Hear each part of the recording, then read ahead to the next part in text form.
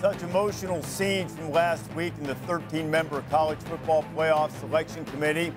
One more ranking before the final one is going to be revealed shortly. They finished up their meetings in Grapevine, Texas today. Glad to have you with us. College football playoff top 25. 30-minute edition tonight with the Big Ten ACC Challenge coming up bottom of the hour. Rece Davis, Kirk Herbstreit, David Pollack, and Joey Galloway. Let's take a look at the Capital One rewarding performances to set the stage. Michigan snapped that 8-game loser against Ohio State. A splendid offensive line performance. Hassan Haskins was brilliant with 5 touchdowns. 42-27, Buckeyes virtually eliminated. Bedlam, same deal for Oklahoma, virtually eliminated. Oklahoma State winning 37-33, snapping the 6-game losing streak in what proved to be Lincoln Riley's final game as Oklahoma head coach.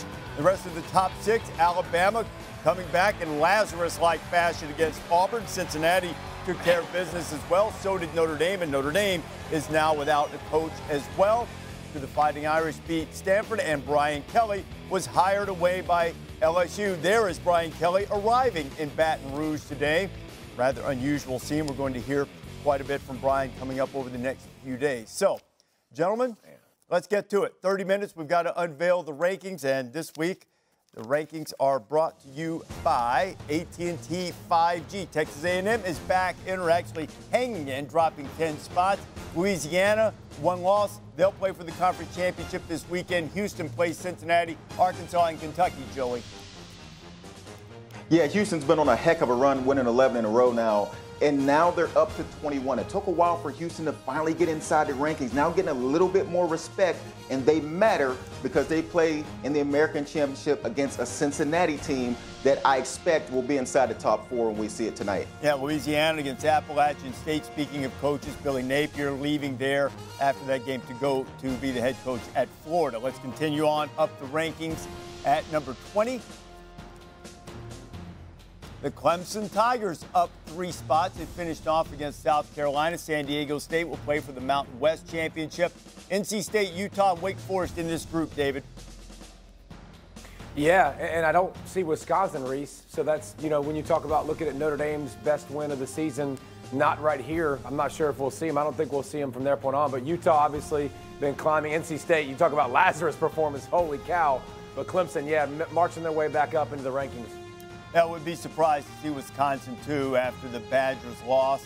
Missed out on a chance to go to the Big Ten championship game, falling against Minnesota and losing Paul Bunyan's axe. The next group, starting at number 15, Pitt will play Wake Forest for the ACC championship. Pitt with a chance to win its first outright conference title of any kind. As you probably know, they were an independent for years and years. Oklahoma falls 4 more spots. Iowa's playing in the Big Ten championship game, up 3 spots, Herbie, before they take on Michigan.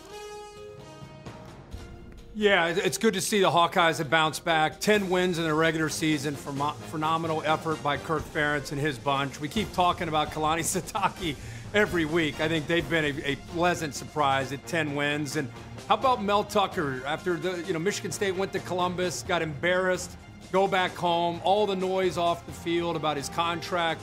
They go out in the snow and take care of business in a rivalry game, and they're close to being in the top 10 as we get near the end of the regular season and into championship Saturday. And you know, Kirk, Michigan State was battling the flu last weekend, and a shout out to BYU, who ought to be honorary Pac-12 champions since the Cougars finished up 5-0 against Pac-12 competition after beating USC over the weekend.